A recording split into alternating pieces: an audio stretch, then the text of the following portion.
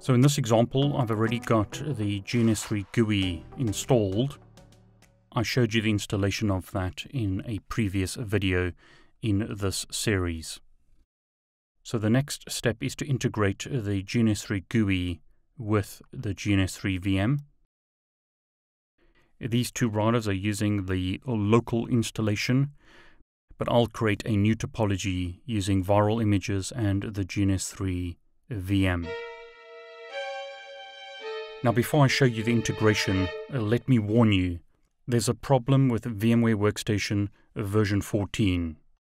A number of users have commented in the GNS3 community about problems importing the GNS3 VM with VMware Workstation 14. This is now a well-known issue with VMware version 14 and causes problems, and therefore you should not be using the VMware Workstation version 14. Now at the time of this recording, version 14.0 of VMware was the latest release available. Later releases may have solved this problem, but please be aware that if you have problems integrating the GNS3 VM with a VMware, go back to an older release of a VMware Workstation. I'll put the link below, but you can do a search in Google for version 12 of a VMware Workstation. So don't download version 14. Make sure that you download version 12 of a VMware Workstation. On GitHub, this has been recognized as an issue, but it doesn't just affect GNS3. Jeremy, one of the core developers of GNS3, has recognized this as an issue, but please note that it also affects Cisco VIRL. So on the Cisco website, you'll find people having issues with a VIRL and VMware Workstation version 14, and the recommendation for VIRL is to also use VMware Workstation 12. So please note, don't use VMware Workstation 14 with GNS3. Now again, there may be a later release of Workstation 14, 14.1.2, and so forth that may work, but at the time of this recording, version 14.0 of VMware has problems. So don't use version 14.0, go back to version 12. So what I'm going to do here is download version 12.5.8 of VMware Workstation. Now you'll have to log in. If you don't have an account, register for an account with VMware. But in this example, I'm going to log in with my username and my password. You need to agree to the license agreement to download the software. I'm going to do that, and then I'm going to save the software to my local hard drive. So VMware Workstation version 12.5.8 is now being downloaded to my local hard drive. Now it's recommended that you shut down the GNS3 GUI before you integrate the GNS3 VM. So what I'm going to do now while I'm waiting is shut down the GNS3 GUI. So I'm going to simply make sure that the GNS3 GUI has closed. And at this point, my download is completed. So I'm going to open up the downloads folder. So as you can see here, VMware Workstation has downloaded. I'm going to double click on the file. Say yes to install the software. And the VMware Workstation Pro installation wizard starts. I'm simply going to click next, agree to the terms, and just click next, next, next, next through the installation wizard. You can change some of the options if you want to, but at this point I simply want to get VMware Workstation installed. So change the options if you want to, and wait for VMware to be installed. VMware is now installed, so I'm going to click Finish. I'll start up a VMware Workstation Pro, which I'm going to call VMware Workstation from now on. I'm going to run it using a trial license for 30 days. I have to enter my email address, so I'm going to enter my email address here and click Continue. I'm going to click Yes to allow VMware to make changes and click Finish. So VMware Workstation is now installed. I'm not going to install the latest version of VMware. Now this software will run for 30 days in evaluation mode. You'll need to purchase a license within 30 days to continue using the software. If you don't want to purchase VMware Workstation Pro, then use VMware Workstation Player.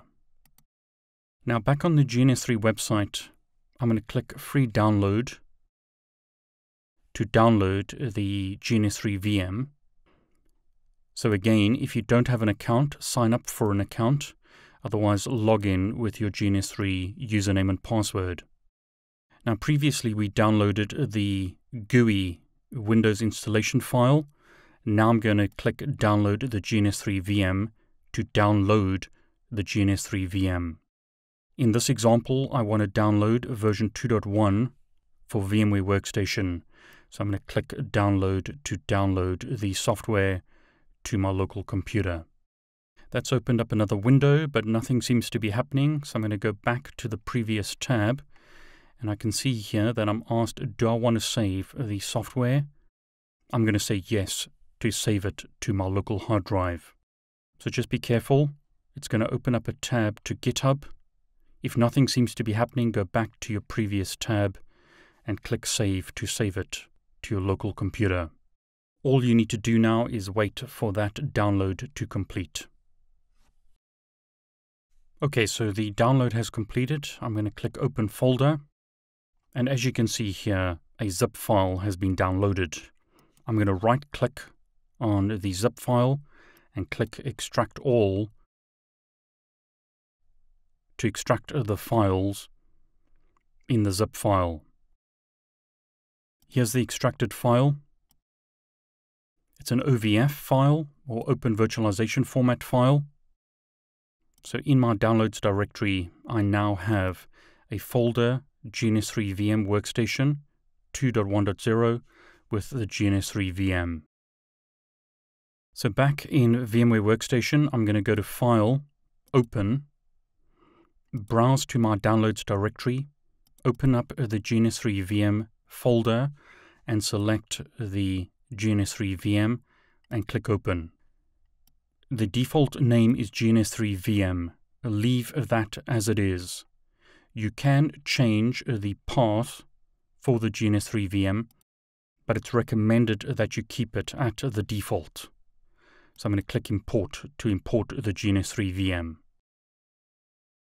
So all I've done here is import the GNS3 VM using the default values. The GNS3 VM is now imported, and as you can see, it is successfully imported into VMware Workstation. So now I'm going to go back to the GNS3 GUI and open it up. Again, make sure that the GNS3 GUI is shut down before you import the GNS3 VM. What I'm going to do here is create a new project called GNS3 VM1. Then I'm going to go to Edit, Preferences, select GNS3 VM, click Enable the GNS3 VM. In the drop-down, I'm going to select VMware Workstation or Player, click Refresh, and notice it's picked up the GNS3 VM. If it doesn't, I suggest that you shut down GNS3, shut down VMware Workstation, and reboot your computer. If it still doesn't work, delete the GNS3 VM and then import it back into VMware Workstation. Now you can specify the amount of RAM and virtual CPUs that the GNS3 VM will use. This very much depends on the hardware that you have in your computer. So set it to the highest value that you can, but not too high in case it uses up all the resources on your computer. So that really depends on what you've got available. When you close the GNS3 GUI, you have various options. You can keep the GNS3 VM running, you can suspend it, or you can stop it. The default is to stop it, and that's what I'm going to do here. So I'm going to click Apply. Now notice what happens on the right-hand side here. At the moment, I only have a desktop integration, but the GNS3 VM is now picked up, and VMware is automatically started. Now in this example, I've been told that I need to have a VTX enabled. If your host doesn't have VTX enabled, you need to shut your computer down and go into the BIOS of your computer and enable Intel VTX. Enabling VTX settings in your BIOS depends on your computer. So have a look at the documentation for your computer and ensure that you've got VTX enabled. So in this example, I'm having problems. So what I'm going to do is shut down GNS3 and shut down my computer and then enable VTX settings on my computer. So again, because we're using what's called a nested virtualization, we need to have VTX enabled in the BIOS of our computers to run the GNS3 VM.